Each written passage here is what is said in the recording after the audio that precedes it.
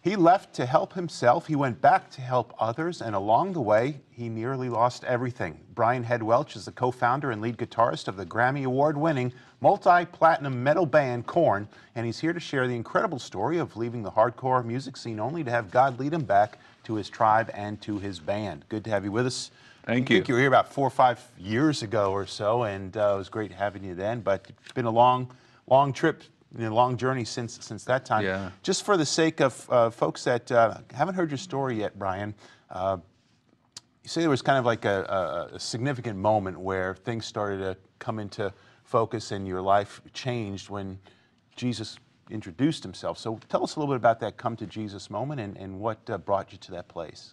Yeah, well, you know, when I was 10 years old, I started playing electric guitar. My parents got me a guitar, and I got into all these bands, AC/DC, Iron Maiden, Motley Crue, all these heavy metal bands, and I thought that was the life, and I wanted to be a rock star.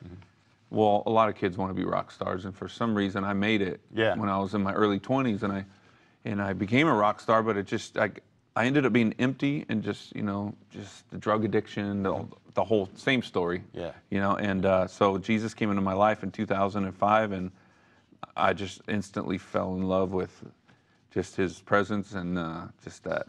It was like everything I was searching for. And I ended up leaving the band because I had a 6-year-old daughter at the time, and her mom was out of her life, and I was the only one there for her. So I decided to leave and raise her. So you did it for the sake of getting your daughter out of that environment. That was one of the main reasons. And then the other reason was like, you know, I want to get to know God, you know, and I want to stop touring. I want to be in one place, home. So what was the response to that? I mean, I think it shook the heavy metal band world. Yeah. It took it by surprise that you came to faith in Christ. What was that transaction? I mean, the transition like for you? It was kind of crazy because I was looked at as crazy. Oh, the guy thinks he saw Jesus, and now he's, you know, and all that. So, but you know what's cool nowadays? There's so many more metal musicians that have found Jesus, like Alice Cooper, the Iron Maiden drummer. I used to love Iron Maiden back in the day, and yeah, just a lot of people. Guitarists for Ozzy, you know. Just I'm not the only weirdo now, Jesus freak. You're not the only Jesus freak in heavy metal, right? After leaving KoYan, were there trials that you kind of faced and some tribulations, not just criticisms, but just having to adjust to a lifestyle outside of, you know, your people group and your band and kind of that you know, touring kind of lifestyle? Yep. Oh man, the trials. I mean, at first I felt like I had wings and I was flying, and God was like, it was me and God walking every day through life, and it was just magical feeling. And the next thing you know, I start praying these prayers. I'm growing in the Lord, and I start praying things. I hear people pray like, hey, pray that your faith grows. And so I start praying my faith grows, and then when you pray your faith grows, you're going to get put in situations where all you have is faith. Right. So like within a few years, I lost all my money. I lost 2 cars. I lost my house, foreclosure. Wow. Really? Bad business deals. Bad, people would say in the world would call it bad luck. Just one thing after another is going wrong. And I'm just like, what are you doing? Where are you? You know? And so he strengthened me and matured me through a lot of that. You know, just the fire of the trials. The trial of your faith works patience. And that's what was happening, huh?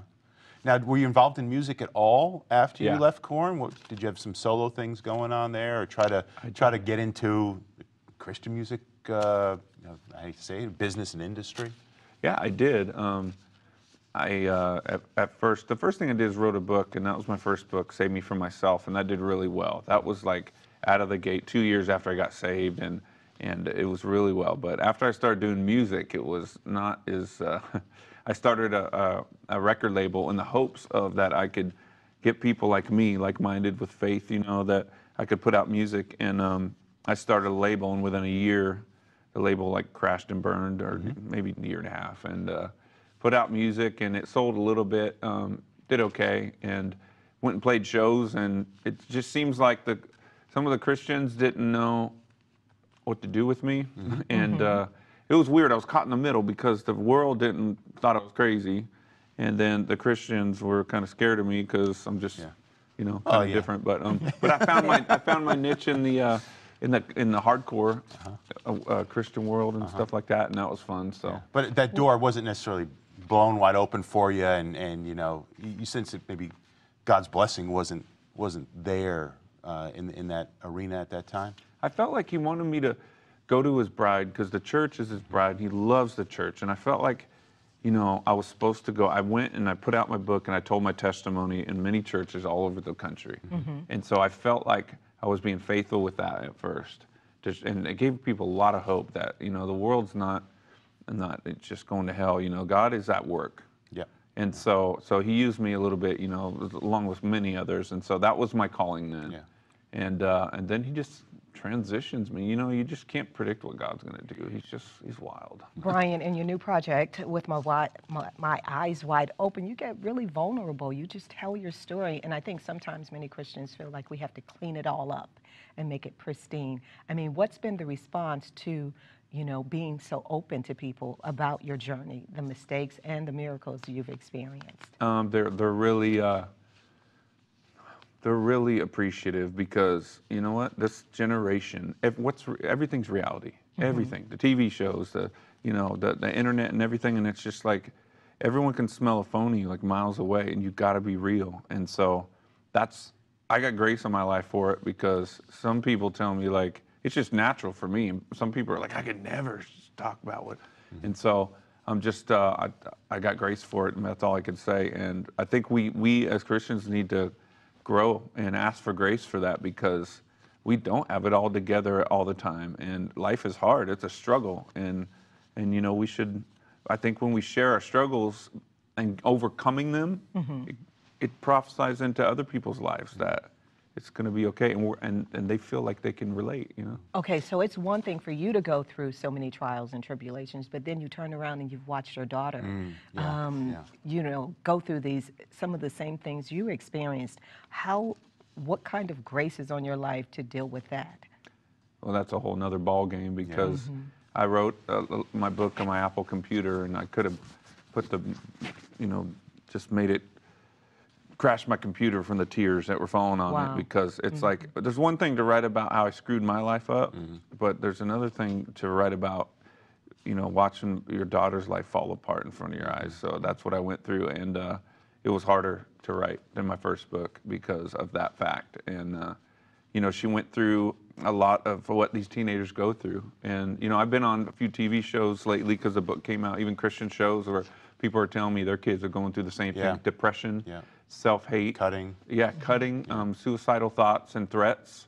I mean, it's an epidemic. And so, you know, my daughter went through it. I found her help, and we got through it. And then she's so brave. She was like, "You can share my story." You know, so in the real detail, she let me share because, you know, I think she has that same grace where she wants to be real so that she can do something for this generation. You know? For parents watching today that might be in that same position, I mean, they're in your Converse right now, your shoes, where they've got a daughter or son going through some deep stuff. You said you found some help. What was the best help you found, or how did you really kind of see some breakthroughs in that area?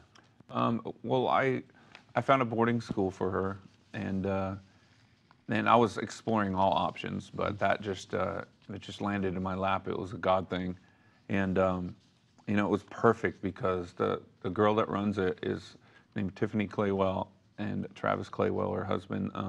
Anyway, Tiffany, she used to follow around the rock bands like when she was younger. So she and then she got saved. Like, she had piercings, all this stuff, and then she got saved. Totally changed her life. You wouldn't even recognize her. But she understands my life. She understands my daughter's life and being around that stuff young. And so God just totally restored her life. She didn't want nothing to do with God. My daughter didn't. And then now she's just like, God went after her himself, and she opened up her heart herself. It's Janaea, right? Janaea, yeah. And she's doing well today. She's doing great today. And I would just tell other parents, like, tough love. If you're going through this, tough love. Anything that you can do, don't enable them, and don't, you know, just because you love them doesn't mean that you just do everything that they want. You love them by, you know, we only got one chance. When they're 18, they're legal adults. So just tough love with your kids.